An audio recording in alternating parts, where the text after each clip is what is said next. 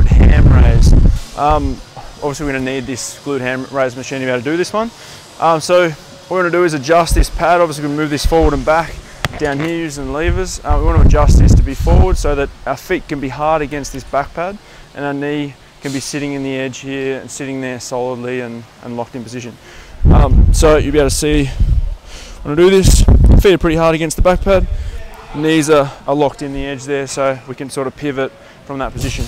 From here, depending on how strong you are, will depend on how you do this.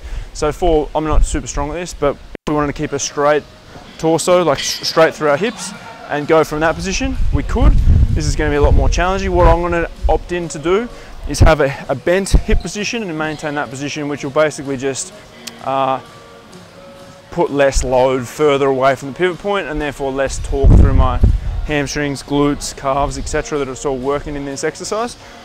So basically what we're going to do is hinge forward, down, and then back up. Hinge forward, down, back up. That's a glute ham raise. As I said, you could be straight while you're doing that, but that can be a way you can progress and make it harder for yourself. That's a glute ham raise.